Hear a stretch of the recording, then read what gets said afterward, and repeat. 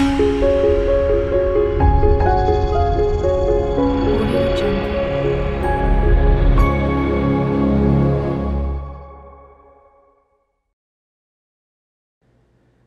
everybody and welcome. This is Roland Hartmann from graphicINmotion, and in this tutorial I will show you how you can customize my watercolor and ink logo reveal template. Before we get started, I just want to point out that the customization process for this template is a little bit different. So if you just purchased the template and opened up the project file, moved to the render comp and didn't see anything except these blurred numbers appear, don't worry, nothing is missing, nothing is broken. This is completely normal. We just have to set up our reveal first. And the process is really easy, very intuitive and versatile, and I will guide you through it step by step now. One important hint before we start the customization: please make a backup copy of the template and just save it under the name of backup or whatever, just in case if something goes wrong during the customization, that you can come back and open this backup copy. You can download the template anytime from VideoHive, but if you save a backup copy now, you maybe will save some time later on. So to get started, we move to the logo composition, and if you do not find the logo comp already open in the timeline, you can find it up here in the project area. In the logo composition, you can replace my logo with yours. So first of all, we need to import another logo. And therefore we move to File, select Import, which is now unfortunately outside of the recording area, and then you select File. And now in my case, I just use an example logo from Graphic River, and I open it up and drag the logo on top of my placeholder. And now I just hide my placeholder, and I just want to scale up my logo a bit because it's a little bit too small. Now we can move to our second composition, which is called the Reveal Setup composition. If you take a look at that comp, maybe you think, oh my god, what is this? This is some kind of a weird puzzle. But don't worry, it's not. These are just a few helpers to create our reveal.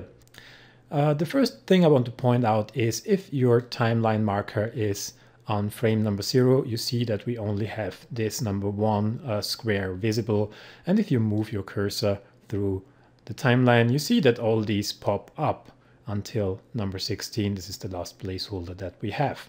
So I recommend that for now you take your timeline marker or cursor and just move it around 4 seconds. And now we start with the customization process. The first step of creating our reveal will be that we place these little squares with the numbers. And these are just placeholders for our watercolor and paint and ink elements later on, and we just place them so that we know in which order our logo will reveal. First of all, I take my placeholder number 1 and I just drag it to the left side of my logo, because I want the reveal to happen from left to right, and I would recommend this for you too, because the camera movement of the template is kind of starting on the left side here and then it's traveling a bit to the right. So if you have a logo similar to this one, then I would recommend that you start your reveal on the left side. Of course, if you have a really circular logo, you can also start the reveal in the middle and then work outside from there. But in my case, I just want to start right here. So this will be my first element here. Now I take my second marker here and put it, let's say, around here, because I want the second element should be revealed here. The third element will be around here. The fourth element will be around here, this area of the logo. And then we will reveal this area in the middle. Afterwards, I want to reveal this blue area here. Then I will reveal this area right here. And the 8th area will be my green area right here. And in the end, I want to reveal the last part here and this yellow stripe across the logo. So this looks a little bit strange now, I know, but in the next step you will see why I included these helpers in this template. Now it's time to take a look at this elements preview layer, and actually I see that I made a mistake. I will correct this later on. And you see that on this layer, which is a guide layer, actually, it will not render and will not have any influence on the outcome of this customization. This is just an overview chart where you can find all the elements that you find in this template. So let's open up the watercolor and ink elements folder, and you see that we have 12 ink strokes here, 12 ink stroke compositions, and you can see the representations here. Then we have 5 paint splatters, and we have finally 15 watercolor elements. Now we want to replace all these placeholders with elements from our library. So first of all, I will select my placeholder number 1, and then I will take a look at my watercolor elements, and I want to take something. Let's say I start with the element number 15. So I take watercolor element number 15 and press the left mouse button, drag it into my timeline above my selected layer, hold down the Alt key and release my mouse. And now I replaced my placeholder with this element. I just will undo this for a moment and show you another way. You can also drag it directly into the comp, hold down Alt, release your mouse key, and it will have the exact same result.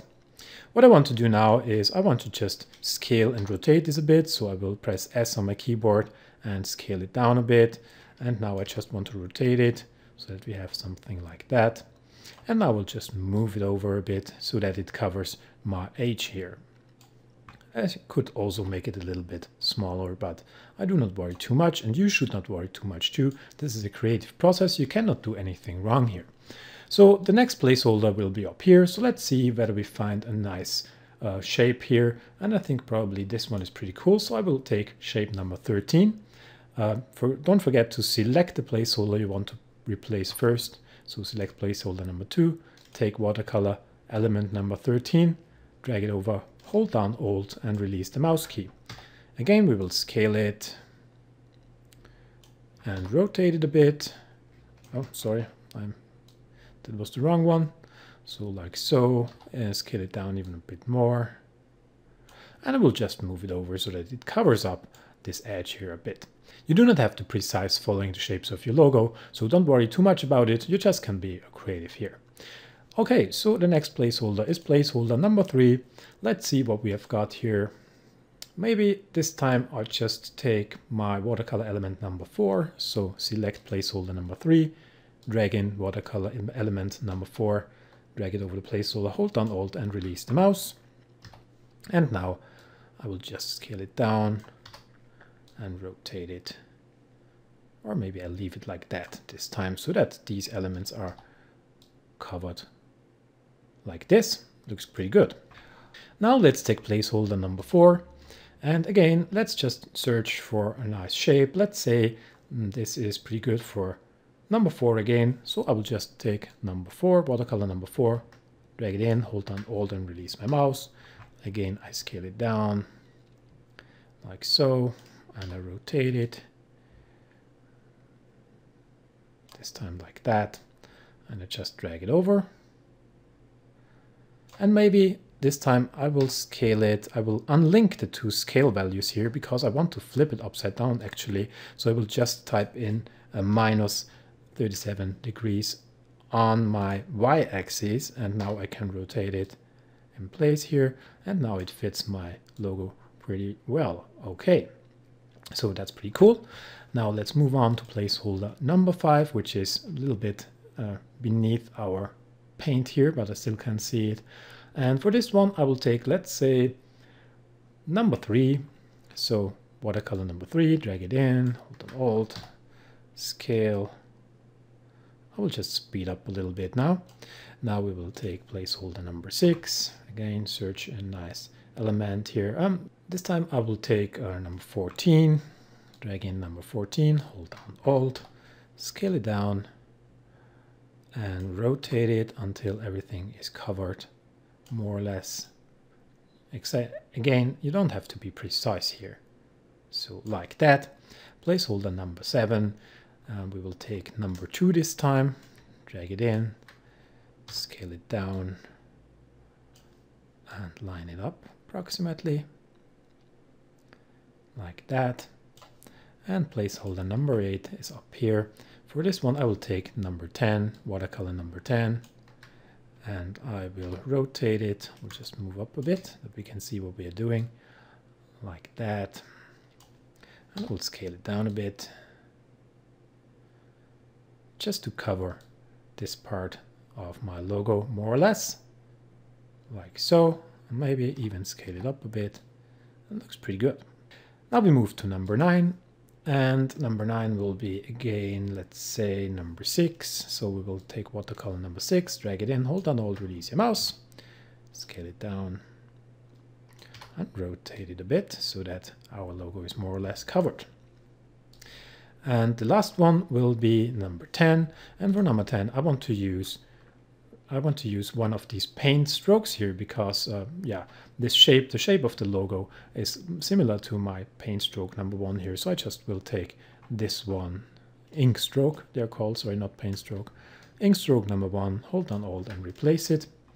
I will just rotate it so that it follows the shape more or less, and I will scale it down. I will scale it down even further, so that it's more or less covered. Okay, so now let's just move our preview elements a little bit off the way. I could also make it invisible for now because I will not need it for now. And now you see what we have got, and we have got just our logo covered with black paint. Well, that's not what we want. But before we continue, I will just hide my placeholders because I will not need them anymore. So I will just hide placeholder number 11 to 16 and just click the eye switch here to hide them. The next step will be to colorize our paint here. So therefore you just select this logo layer up here and enable it, so make it visible. And now you see we have a second representation of the logo on top of our black paint. And this just helps to colorize the elements a little bit better. Now you solo the logo layer and the first watercolor element. And now we can start colorizing them. If you select the watercolor layer now and move to the effect controls panels, you will see that there is a tint effect already on this element. If not, then you probably missed something with the replacement. Then you can just go to your effect and presets, type in tint, and drag a tint effect on your watercolor layer. Now you want to change the map black to value. So we take the eyedropper here and just take over the color from our font here, and I move to my next element. First of all, of course, I have to solo it so that I see it. And this one is behind this blue element here too, so I will do the same here. And I also can make this a little bit, or I can create some variations here because this will make it look more interesting afterwards. Now I will take the next element, and again I will select the layer and change this to similar color. Maybe again I will make it a little bit more bright here to make a little bit of a variation. Now element number 4, and this will be green because it's kind of lining up with the green area here. And also we can just change it a bit, make it a bit darker, like so. Next element, make it solo it with this switch, and this is also something like this blue, but I could also just make the green a bit, mix it a bit with the green. So let's say I want to take a dark green here. You know, as I said, this is a creative process, so you cannot do anything right or wrong here. Important is that you approximately match the colors of the areas of your logo, but you do not have to be precise in any way here. Okay, so now we take the next element, and this will be, in my case, let's say blue. So I'll just take the color from the logo. In this case, I will leave it like it is. The next element will be down here, and I will take the green here. Maybe I should have not colored this one green, so I will just change this and make this blue again. And now I will make this green and a little bit darker or brighter. Let's see. Yeah, why not? A little bit brighter. And now we take the color placeholder number 10, or watercolor element number 10, I should say. And this will be also green. So in this case, I will take over this color, and that looks pretty good. And I will also make it a little bit darker just to get some variation in here. And now I have one more here. This is the watercolor number 6, and I'll make this green too. And in this case, I will make it darker again. And now it's time to take a look at, I forgot the ink stroke, sorry. No, we have to colorize the ink stroke, of course. And the ink stroke will be yellow. And what I want to do with the ink stroke, if we just turn off our logo for a moment, you see my ink stroke is now behind all these layers of paint.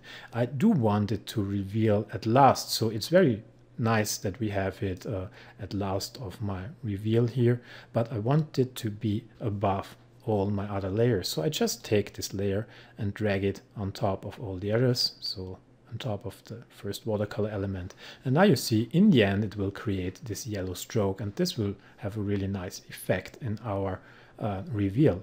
Actually, we can move to the render comp and take a look what is happening here. And you see in the beginning our color is building up, is being painted on the paper. And through the animation, the logo builds up and then it reveals. And I can see from this quick preview already that we've done a pretty good job and that this reveal will look really nice.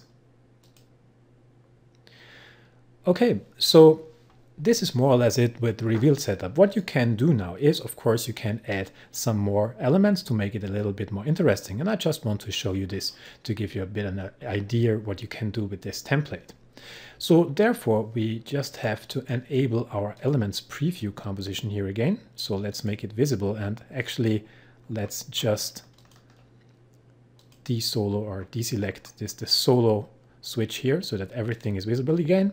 And now let's take a look which kind of paint splatters we want to add. Let's say we want to add some of these, so paint splatters number 5.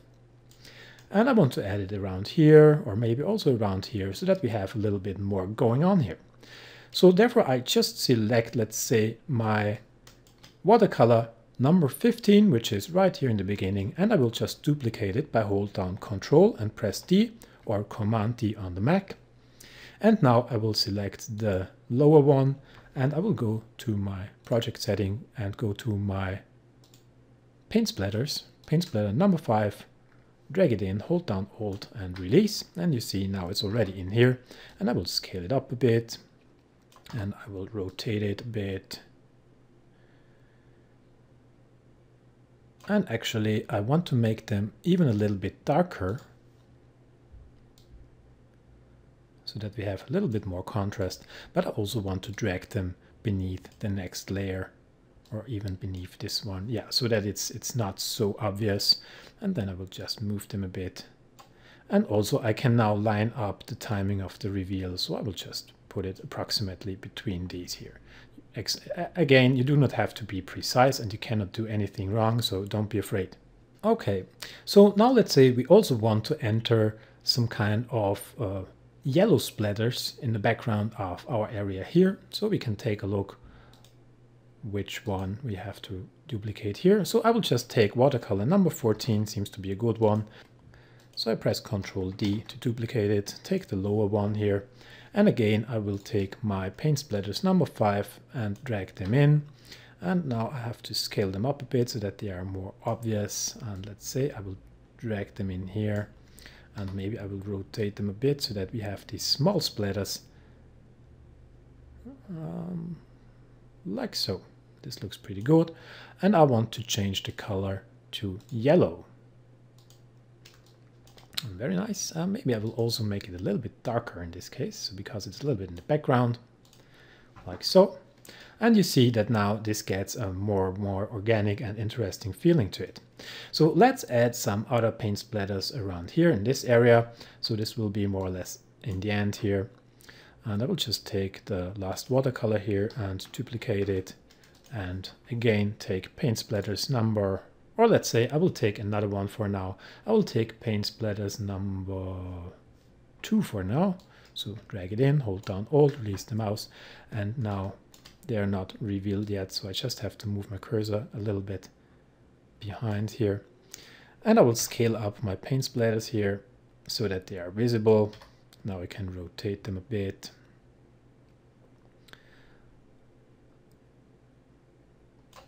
and move them around a bit, like so. And in this case, I want to move them above a few of these elements so that they are more obvious. And I also want to change the color, and I also will change it to, let's say, a brighter green, or even something like more of yellow here, so that we get a little bit more of variation. And I will also just change the transparency so that they are not so obvious. Okay, so I'm pretty happy with this result. Now we can take a look at our render composition. And you see we have our paint splatters, and everything looks really organic and really cool, like an artist painting your logo. And then in the end, it is revealing into its original shape. And if you take a close look, if you have some regions like that one, this is because you probably did not cover up your logo fully with your, I will just make this invisible for a moment, with your elements. So like in this area, for example, you can see that we have a little bit of an empty area here, and this will be then transparent. But I think we could cover it up more, but actually I really like this look because it makes it more natural. So the next step in the render composition is that we can enter our title here. You could of course also just turn it off, but you can also move your cursor behind this marker, double click on the layer and enter whatever you want. And of course you can change the font, the size and everything. So I will leave it for now because the tutorial is already quite long, and I will move to the next step, which is editing our paper textures. Let's move to the paper texture composition, and you see that there are already 3 paper textures included. We have a sketchbook texture, we have a white paper texture, and we have a vintage notebook texture. Let's select the vintage notebook texture for now, because this is a very obvious texture. And let's move to our render comp. And as you can see, this changes the look a lot. And now we can also apply our texture look. So if we take a close look at our paint, well, it blends in, but it doesn't blend in perfect. So let's move to the paint texture look setup composition. And here you have this layer which says change paper texture intensity on this layer. So we select this layer, and I'll just make a little bit more room here. And now you see that we have a levels effect on this layer. And because I changed the texture now, these arrows here, the small arrows, are completely outside of our visible region here. If I change it back to the standard texture, you will see that this will match. But if I change it to another texture, I have to reapply or reset this, this effect. So just drag over the left arrow to here and the other one to about here, and you see immediately we have an effect. And now you can of course also change the intensity with this slider. The more you black value you clip, the more solid the color gets. And if you open it up, then you see we have a lot of white and our paint is nearly invisible, but that's not what we want. So we'll find some kind of in the middle like here. And now we move to our render comp, and you see now it really blends nicely with our texture. Last but not least, what you can do is you can change the overall look of this template, and therefore you just have to select the look setup. And in the look setup, I applied a photo filter. You can just turn it off, or you can also just change this here, maybe to sepia in this case. And you have a curves adjustment, which is only adding a little bit of contrast, and you can also change the colors here. I added a bit of blue in the shadows, so if you do not want this, you can just reset this, play around with your settings and create your own look. And in the end, I applied a noise, and this is just to give this a little bit more of an organic feeling. Okay, so one thing I forgot to mention is that you can change the background color, of course. So if you take a look at the 3 first camera angles, so this one, and also this one, you see that we have a background here, and you can of course change the color of that too. And you see here is the background layer, which says change background color here. And here you have got a simple ramp, and now I can just change the color and create the look that I like, maybe something darker or something like a sky or even a bit brighter, or I just want to match the feeling of my foreground here. and can create different atmospheres here. But for now, I will just leave it like that.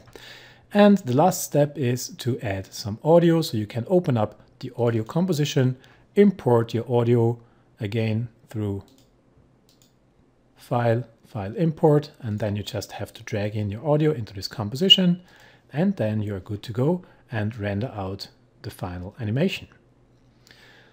So I really hope that you like this template. I hope that the customization process is not too difficult, but it really is the only way to create such an animation. There is no way that you can create a drag and drop template for such a watercolor animation. If you have any questions or problems, feel free to drop me a mail through my VideoHive profile or through my website, which is www.graphicINmotion.com. Thanks a lot for watching. Have fun, and I really hope to see you soon. Goodbye.